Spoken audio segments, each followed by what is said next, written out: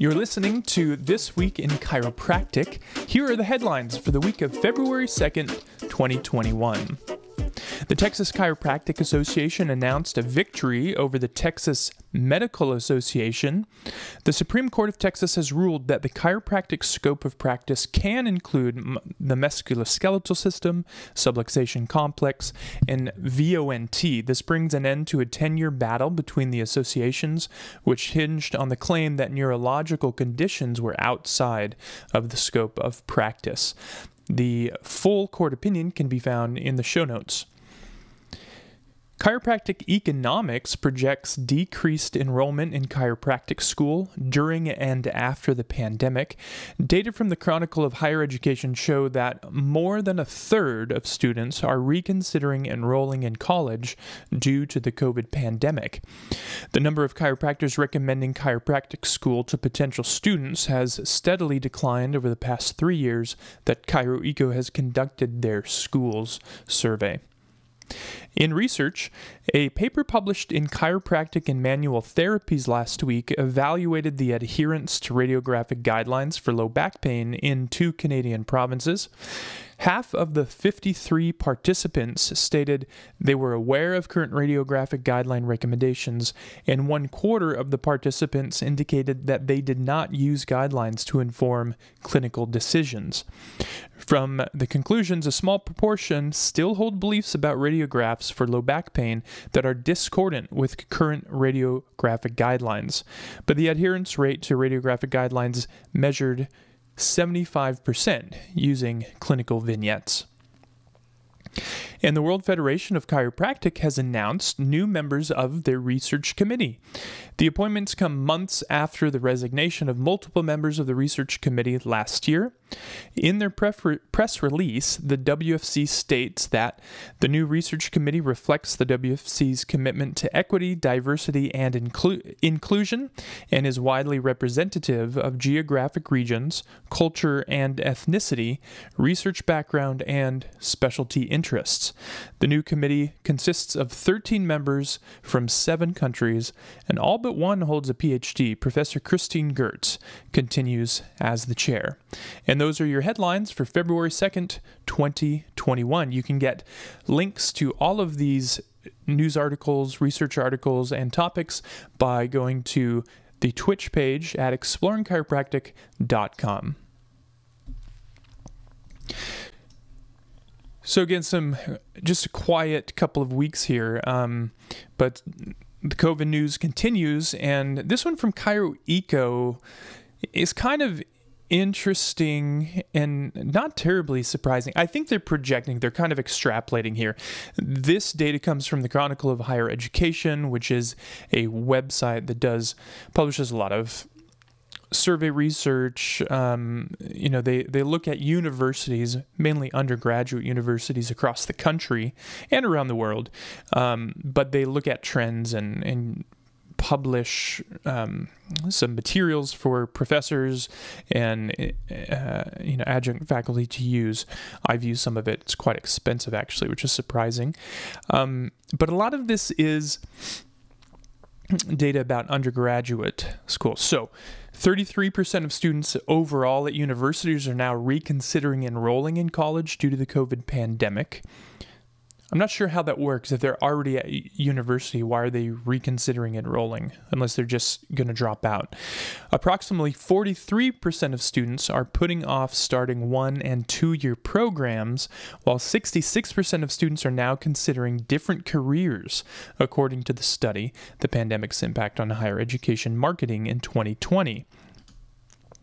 A lot of this has to do with tuition battles, and so you've probably heard the stories of universities still charging tuition, even though students were not going to school, were not on campus, or maybe weren't even taking their classes. And so the Chronicle has noted that COVID-19 touched off a financial wildfire for colleges, fanned by short-term losses and expenses, but fueled by the fundamental fiscal precarities that many institutions have been facing or failing to face for some time. Just obviously, school has become very difficult, especially higher ed, and especially for chiropractic. We'll talk next week about a paper that I just saw today that did an overview of how chiropractic schools have been adjusting and adapting to teach manual therapies. But the Chiropractic Economics article continues to talk about a survey they've been doing for 3 years in which more than 500 chiropractors respond to a series of questions about chiropractic school. They ask things like, would you recommend chiropractic to a potential student? Would you recommend the school that you went to? And I've found this information pretty interesting for a while now. It's gone down steadily from 80% in 2019, down to 77% now of chiropractors would recommend the profession to others. What is really surprising to me is the number of chiropractors who would recommend another school. So they recommend the profession, but they recommend going to a different school than they went to. 81% in 2021 would recommend a different school. That just makes me think that people are not happy with the universities that they go to, with the chiropractic colleges that they go to. And I feel the same way. I spent 10 years deciding which school to go to, and I was very confident that this was the school I wanted to, and I was disappointed. I don't think it's the schools. I think it's the chiropractic education in general. I think it needs an overhaul. It needs some improvement. We certainly need residencies. We certainly need better training on manual therapy, on manipulation, the adjustment, whatever. I'm reading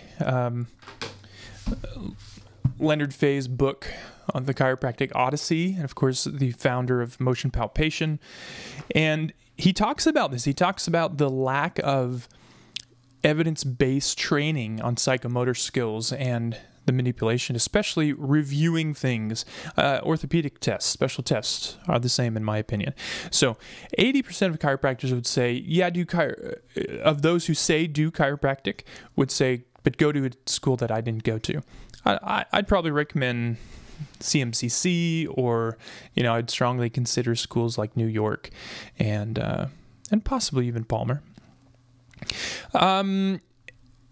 Interesting to read through this, of some of the statements, things that you've certainly heard before. The profession eats itself, never unified, never growing and expanding its scope of practice.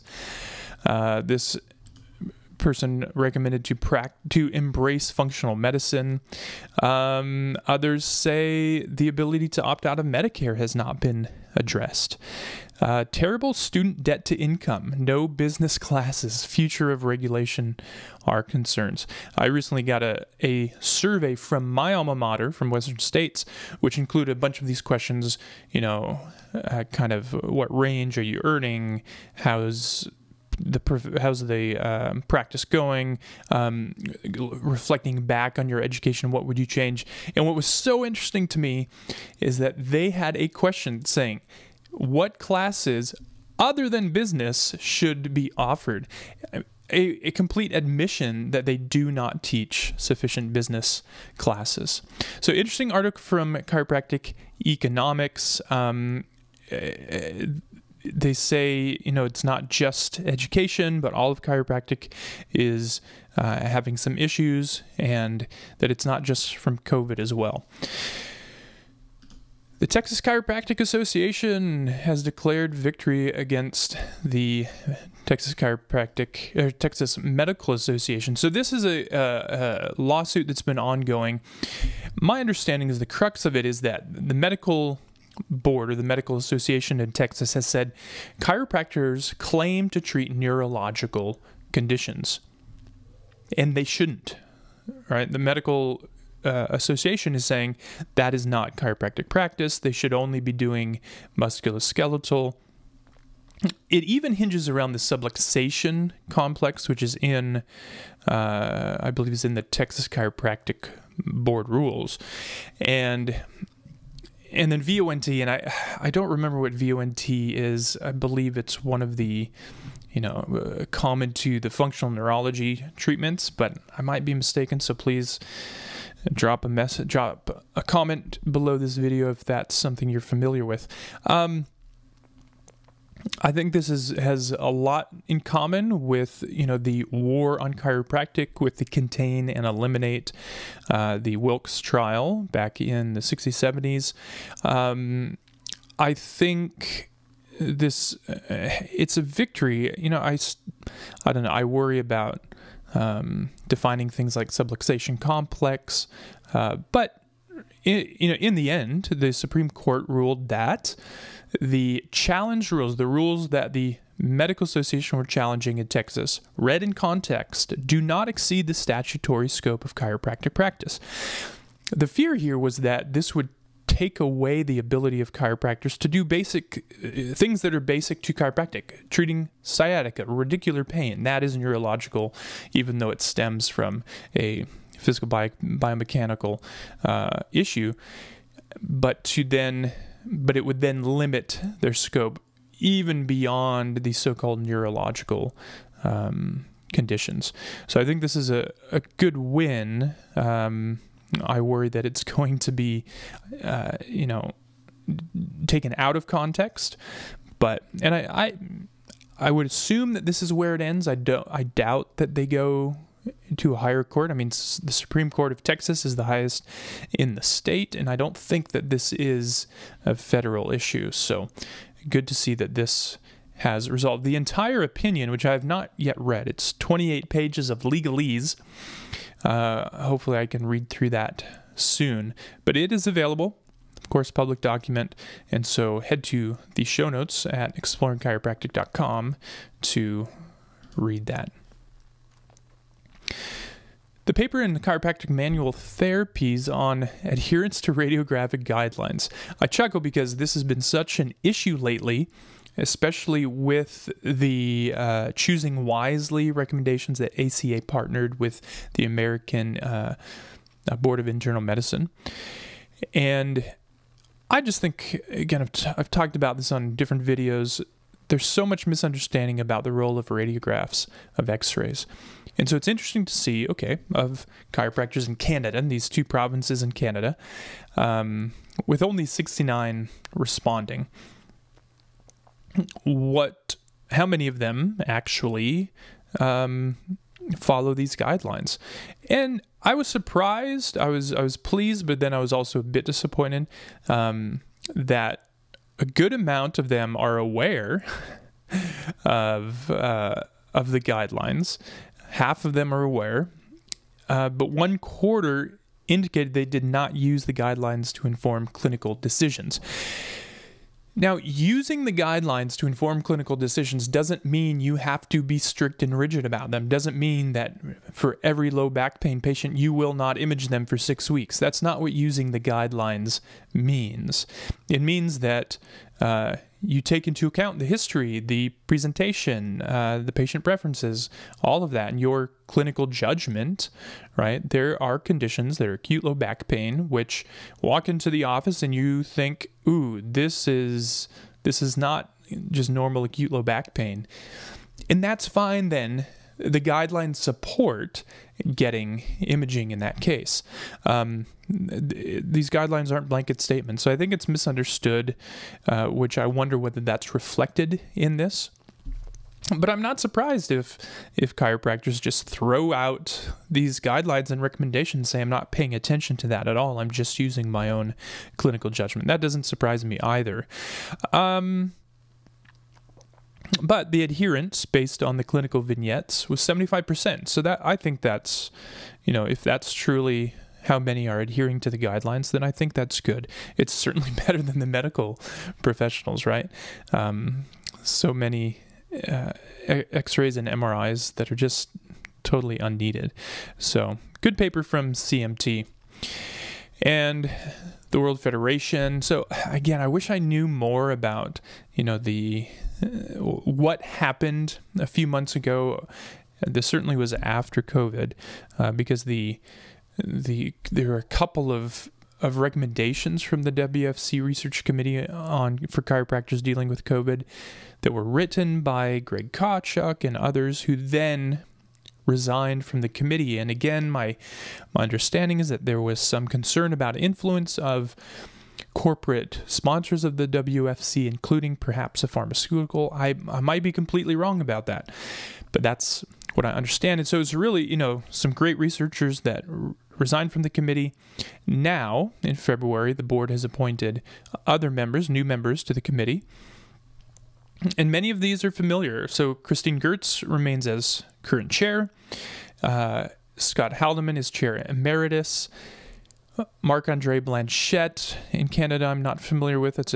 He's at University of Quebec à Trois-Rivières, which is the French-speaking chiropractic school in Canada, so I don't know anything about it. Dr. Mitch Haas, who used to be at Western States as the research chair there. Ann Jensen from Australia. Melissa Keogh from Malaysia. It's awesome to see that we have true representation of females and an international community of researchers. Although she is a PhD candidate. All but Mitch Haas have a PhD, if you consider the doctorate in philosophy as a PhD for Ann Jensen. Imran Khan from New Zealand.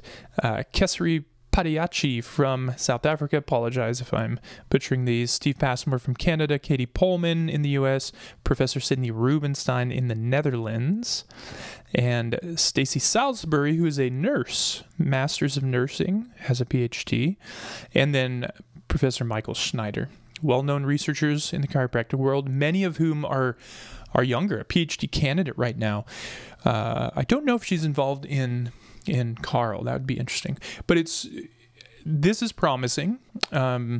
It was nice to have perhaps bigger names. I mean, you think of Craig Kotchuk currently as one of the top chiropractic researchers, I guess. So a lot of these I'm not familiar with by name, but they are a bit younger, up-and-coming researchers, and so this is promising. Nearly half are female, probably not quite half, but at least a third it looks like. I think that's great. I think this speaks to the addressing diversity. It speaks to representing different countries and different regions. So looking forward to see what comes out of this. The role of the committee is, under the leadership of its chair, is to advise the board on matters of science and research and provide expertise in peer review and abstract selection at the biennial congresses. So they're not necessarily doing research for the WFC. They're not necessarily making statements or guidelines, but they play an important role. So that is it for this week in chiropractic. Again, these notes, these links to these articles, and a couple comments are available at exploringchiropractic.com. Look for the Twitch page. That's TWICH. And you can follow me on Facebook, Instagram, Twitter. I'm on TikTok. I'm on LinkedIn.